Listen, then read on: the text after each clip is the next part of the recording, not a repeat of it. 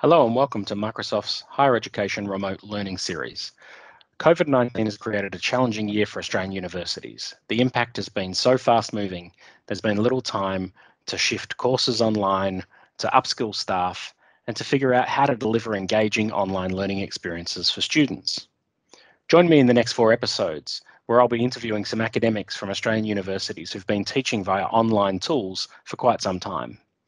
The idea is to inspire others to help talk about some of the tools and strategies that they've been using to create rich online experiences and to have a discussion about what works and what doesn't. I really hope you enjoy the series. And in this episode, I have the great pleasure of talking to Professor Michael Sankey. He's the Director of Learning Transformations at Griffith University. His areas of research have been focused around technology-enabled pedagogies, leadership in technology-enhanced teaching, and the use of social media in learning, and also around blended learning. In fact, Michael is the current president of the Australian Council on Open, Distance and E-Learning. So there's not more poignant time, Michael, to be able to have a chat with you about some of your insights and ideas about how we can switch to remote learning. So welcome to you. Thank you a lot, mate. Cheers. Yeah. It's good to be here.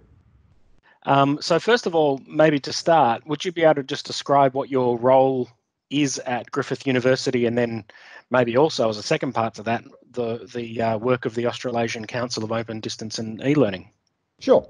So at Griffith, we have a group called Learning Futures, which is really looking at the way in which we're emerging into new ways of teaching and learning.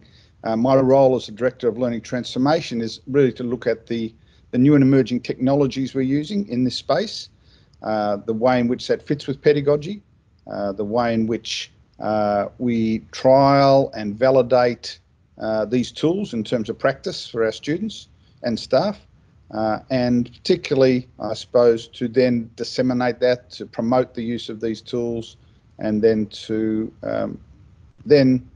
promote that more broadly across the sector. And that's where the role of the Australasian Council of Open Distance and E-Learning comes in, because I'm the Griffith representative on that council.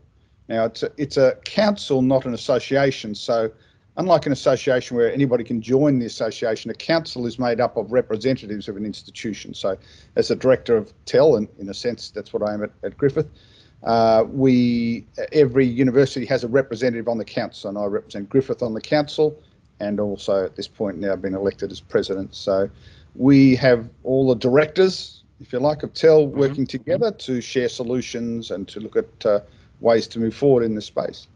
Yeah, it would be a busy time. I'd imagine there'd be lots of really fruitful conversations. Those forums we have are just going nuts at the moment, with particularly looking at things like exams and what we're doing to engage students who are at a distance, or who aren't coming on campus and things like that. Yeah. And so linked to that, or both of those roles, really. Educating students online is something that has kind of been happening for a little while now, and is now sort of being forced upon us at scale.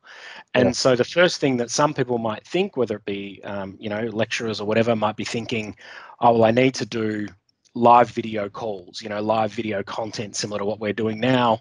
And that's the vehicle or the mechanism to make a rich classroom online. And so what would you say? Is there more to it than that, or is that a starting point, or how does that sort of fit in with everything else that happens around online learning, do you think? Yeah, so we've been banging away at online learning for a good 20 years now. I think I started teaching online in 2001, which is kind of 19 years ago now, strike. And so at that point we had our kind of LMSs, and we had discussion forums, and we could share files and things like that. And that was great at the time, but some of us have moved way past that. Others are kind of still in that space, because a lot of the research we did at that point was kind of proving that this stuff worked, but then we kind of proved it and then have left it there, instead of moving now further forward into the newer technologies that are now emerging. So we now see universities going into a lot more work integrated learning, the thought that the students are part of the teaching process as well as the learning process, that we're training people for a profession, not just enriching their minds for the greater good, but we're actually working towards them becoming ongoing professions. And it's important for us to understand that they are an emerging professional from the first day they come to university, not after 3 years of study are they emerging professionals. So the whole emphasis in terms of the way we teach online is to prepare students for this place of work that they're going to be in, and not just the place of work that they're going to be in for the rest of their lives, but also the thought that they are going to be, you know, transitioning across all kinds of different work scenarios over the future years. So we need to look at tools that will prepare them for that workplace. We kind of know that most workplaces don't use an LMS generally. I mean, some do for some professional development, but generally that's not a tool that's used for people working together. So what we've been looking for more recently, and we think we've found in something like, you know, Microsoft Teams, is a tool that allows us to work people towards their future employment. We know that, you know, students come in at one end with the use of some learning management system at schools and the use of Office 365 and things like that at school. And we kind of start them off, scaffold them in our learning early through the learning management system. But, you know, really at the other end, they're really going to be using these kind of productivity tools in the workplace. They're not going to be using things like LMSs. So it's incumbent upon us really to manage the students through this process and to work them towards the types of tools that they'll be using in the workplace when they leave university. So, you know, tools like Office 365, you know, things like CAD if you're an engineer, or, you know, MYOB if you're an accountant and things like that. Those types of tools that they're going to be working in the workplace with, they need to, by the time they're finishing or coming towards the end of the study, they need to be not only proficient in the use of those tools, but also how to collaborate with others around the use of those tools. Yeah, and I suppose, you know, many of the tools that are being used in workplaces now are sort of shifting towards more of that project-based collaboration kind of platform, a bit of social stuff in there as well. You know, they're a bit more interactive. They're a place where ideas can be shared and worked on and whatever. So at Griffith, you still use an LMS for curriculum content, and then you use something like Teams to wrap the collaborative experience around that. Is that the way you sort of see it? Yeah, right. Yeah. So generally in LMSs, the things like the discussion forums, which have traditionally been the way in which we communicate with our students and students communicate with each other, are fairly linear. And so they don't allow for things like chat and all kinds of, I mean, some of them are starting to, but something like Teams, which was really adopted very heavily over the last year or so, have given us a whole new perspective and a whole new way in which we can collaborate with our students, and particularly students collaborating together in, you know, in private channels and different channels of work. Something the LMSs don't handle particularly well at this point. And you know, really, they don't need to some degree. So many LMSs are there and are used predominantly to moderate content and to also moderate things like assessment, and so that there's a consistency across the use of those things. You know, for probably a decade now, lecturers have been taking people out to Facebook and to other social networks to do this, what has been essentially now what you can do in Teams, having that social networking side of things within an environment that is free of ads and extraneous information that potentially can distract a student from what they're actually there to do. Yeah, and so when you work with teachers or lecturers at university who are trying to plan for online learning in this, whether it's to do with the current challenge the world's in, or whether even before that, do you talk to them about the types of pedagogies that are useful online? You know, the how do they create peer-to-peer interaction? You know, how is it not just one-way transmission of teachers teaching, but it's more about learners learning together? Do you talk to them about that? What sort of ideas do you have? So I mean, to be technical, it's called socio-constructivist pedagogy, which is I'm not going to get into, but the thought is that we are co-constructing our learning. Right. The lecturer is more of a coach or a peer on the side who's actually guiding the thoughts and the development of the thoughts of the students and things like that, kind of bringing them back onto the right path if they start steering off path and things like that. So it's really helping students take control of their own learning and not just force feeding information into them. It's allowing them to experiment with each other, to share ideas, and to get the peer networks happening to allow them to which is what they'll be doing in the workplace again. So it's really a matter of taking them from this notion where they come from school, where it has been quite a bit of spoon feeding, to the notion that, okay, somehow we're going to transition you from that place through to this work ready person who is actually going to be contributing from day one. And so it's really a matter of how we train our students to contribute to the knowledge, the growth of knowledge, to become thought leaders in their own right. Yeah, one of the I think one of the challenges is always, especially when it comes to teachers relinquishing control and allowing students to be the leaders of their learning and to start their own conversations about things and share resources themselves. And some teachers might think, oh, I'm kind of losing control of that, but it's actually in a positive way. What are your thoughts on change management and adoption, and how do you work with people at Griffith, whether it's technology related, change management, so training people or getting something kick-started, or whether it's pedagogical movement around design of courses and so forth? Yeah, I mean, we see that in the vast majority, lecturers want to do the right things by the students. Yeah. So they're not trying to inhibit the way they teach. They're not trying to. They've learnt in a particular way themselves. And, that might have been 10, 15, some cases 30 years prior to what they're doing now. And so there's mindsets that are developed and are reinforced through socio or cultural issues that take a little bit to break down sometimes. And so we're very much about showing our lecturers the advantages of doing things in a certain way, not telling them they have to do them in a certain way. Yeah. So it's about us kind of walking the talk in a sense. So us as educational developers and things like that, we are showing our staff, trying to lead them through the use of the tools that we have to use the tools in the same way. So for example, with this whole COVID thing that's happening at the moment, we've had to stick all our courses online very quickly over a period of 2 or 3 weeks. We've had to get all our stuff online. Now, a lot of our staff have never done this before. We've got 50,000 students. We've had about 15,000 who would do an online course, at least one online course in their studies. But that's another 35,000 students who have never done this before, and their associated lecturers and things like that. So over the last few weeks, we've been really ramping up our training on the use of things like Blackboard Collaborate, Teams, Stream, and other Microsoft tools. And we've had hundreds and literally hundreds of staff participate in this training because there's a thirst. They know that they have to do this, not just so that they can survive, but they actually are now starting to see that this is, okay, we're getting into this and starting to see that there are opportunities, and they want to know the opportunities that are available there for them. And so it's not just saying, okay, you've got to do it this way.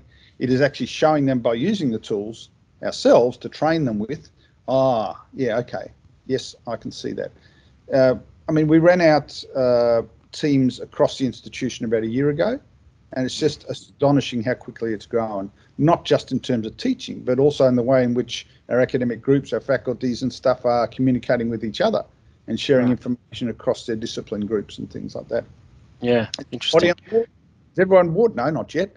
Will everybody be on board? Well, yeah, they're going to have to be, I suppose. Yeah, over time. And so do you think as a result of the COVID pandemic and what's happening at the moment, and you're saying that there's hundreds of lecturers and teachers turning up to suddenly get some professional learning they might not have otherwise had around the use of technology, do you think that once this is finished, universities will ever be the same again? Or do you think there's some things that we'll do now and learn now and experience now and create now that might sort of shape the way we think about learning in universities moving forward? Yeah, no, you've hit the nail on the head there. Absolutely. We are moving into a new paradigm altogether here. Yes, people will still want to do some lectures and things like that, but will they do them in exactly the same way? Will they just go back to the way they were doing things? I don't think so. I think we're going to learn a whole lot of lessons, and staff are learning a whole lot of lessons really quickly in how we can do things in alternate ways, which both give them alternatives moving forward, but also give the students a taste of what else can happen as well. So, I mean, most students study 9 to 5 at school, as it were, or whatever it is, 9 to 3 at school. They come to university and do exactly the same thing. They turn up to class and things like that. And now they're starting to see, oh, okay. See, we're not actually getting that much pushback from students at this point, at this time with these online classes. They know what these issues are. They're in exactly the same boat as our staff are. So they can see and are making the most of these opportunities. We just had our census date. We didn't have that many students drop out, of their courses, which is really great. They're kind of taking it in their stead and kind of saying, okay, well, this is what's going to happen. This is what's going to happen. But it is going to change fundamentally the way we move forward.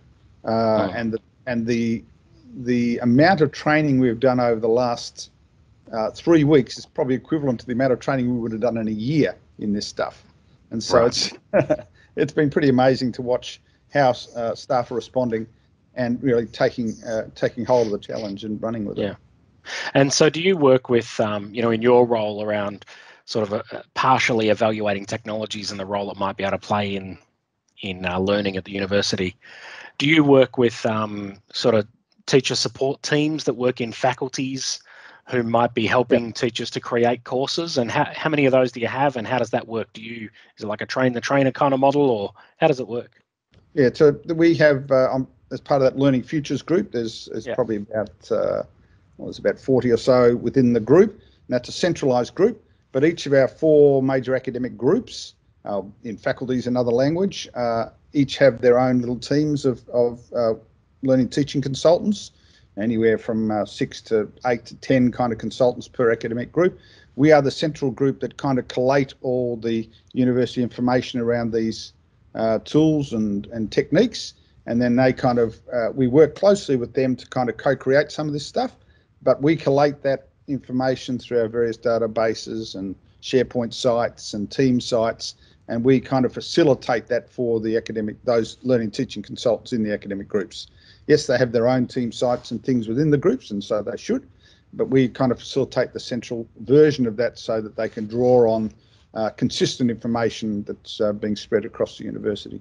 Yeah, and you've obviously got some teachers, some lecturers who are sort of leading from the front and probably had an interest in this kind of teaching well before the current need. Can you share with us a couple of examples, or an example of someone who's really forging ahead and some of the things that they're doing, so we can get a picture of what that might look like? Okay, so there's an academic in our pharmacology group who's really taken off with teams. Gary Grant is his name, and he is really going gangbusters. He's made a virtual pharmacy, and he takes students through this virtual pharmacy. They have interactions around, as though they were working with clients and things like that. And he's really taken off with the use of Teams, particularly, and the channels within Teams and the tabs within Teams. He's kind of created this space, heavily using OneNote and inking and things like that, to work with his students in this space. It's quite astonishing the amount of time he puts into this, and he gets such a buzz out of it too. I was just talking to him the other day. He's got more and more ideas all the time, and it's just it's quite infectious, actually. And but that's just one guy who's kind of leading on the way. And he's talking about how we use bots within the space and to proactively answer questions of students without having to necessarily answer every question. Fantastic stuff. But that's the kind of extreme. On the other end of the spectrum, we have now hundreds and hundreds of courses using Teams in a more social way, just around students being able to collaborate. So, and literally every one of our Griffith Online courses has Teams associated with it. Our new Bachelor of Business, which is being run out for next year, is very much based around the use of Teams as well as our LMS, and it's now not about those necessarily one-offs. It's actually becoming almost it's just becoming part of the way we live, and it's now starting to get to that point where we thought, in trimester 1 we might have 30, 40 courses using Teams. We've got hundreds of courses using Teams. It's just taken off that quickly. Yeah. I suppose a final thing I'd like to get your thoughts on is the changing nature of assessment as a result of this. You know, how's the university, or how are you thinking about that? How are lecturers trying to think about it at the moment? Do you think assessment might change, or are we eventually going to get to a point potentially where some of the information out of the platform of how much they're collaborating or how much they're contributing or whatever will be part of that assessment, or how do you think assessment's going to change as a result of moving to online for a lot of courses? I think it's around the notion of the peer. Up until the notion of this COVID thing came along in May, we were going to run a major workshop for the sector called The Power of the Peer, and how different peer tools are being used within the sector to for students to work together, but also assess each other and things like that. So, for example, if a student submits an assignment and 3 other students have to review that assignment, they just haven't, and each student is submitting an assignment, they haven't just learnt from the fact that they've written their own assignment, they're also learning from the 3 different perspectives of these other students that have written the same assignment, but have written it from a different perspective. So all of a sudden there's this, and they have to process this information, and they have to give feedback to these other students in terms of what their assessments, how they saw their assessments. So all of a sudden you kind of got this mushrooming effect of students being able to not just learn from content, but also learn from each other and being able to critically analyse other students' work. We see peer assessment particularly as being one of the ways in which things like Teams can help students interact with each other, and there are other tools, of course, associated with that. But we see the notion of exams and alternate ways, open book exams becoming more popular. We see more presentation styles. I mean, it's great to be able to, for example, give feedback to assessment using voice rather than text.